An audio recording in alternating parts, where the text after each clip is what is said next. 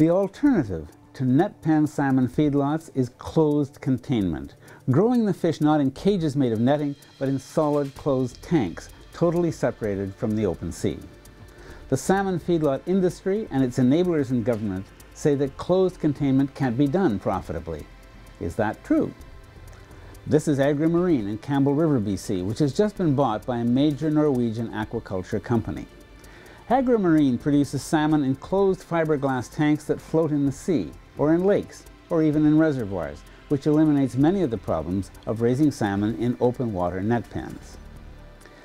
This is Sweet Spring Salmon in Washington State near Seattle, which raises coho salmon in freshwater tanks miles and miles from the sea. It produces about 1,000 tons a year of premium fish, which are approved by the Monterey Bay Aquarium and fetch a premium price. It recently expanded by partnering with a Hutterite community in Montana to produce salmon within sight of the Rocky Mountains.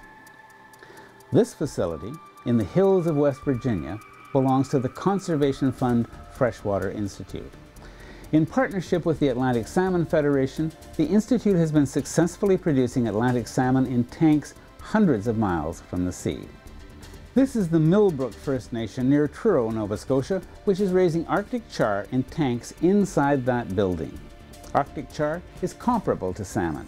In fact, many fish lovers prefer it. This is Sustainable Blue in Centre Burlington, Nova Scotia, which has been raising European sea bass and gilt-head sea bream inside this building near the Bay of Fundy, and now is raising salmon. The closed containment facilities in Centre Burlington and Truro are operating now, within an hour's drive of the provincial legislature, where officials say it can't be done. And much bigger things are in the works. On Vancouver Island, the Namgis First Nation is building a closed containment facility that will raise more than 1,400 tons of Atlantic salmon annually. And a Scottish company is building what it says will be the biggest on-land Atlantic salmon farm in the world. Meanwhile, major food chains in Western Canada and the United States have eliminated net pen salmon from their shelves in favor of sustainably raised products. The Nova Scotia government could be investing in research and development on closed containment, enhancing Nova Scotia's clean, crisp, unspoiled brand. Instead, the government is pouring millions into an industry that's a constant source of stories about diseases, pollution, poisons, and dyes, problems which are the inevitable result of farming salmon in net pen cages in the sea. Closed containment is a huge opportunity for Nova Scotia, a perfect fit with our pristine seafood image. We could lead the world in sustainable salmon farming, and we should.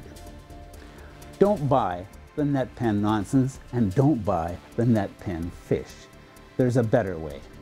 See our full-length film at salmonwars.com.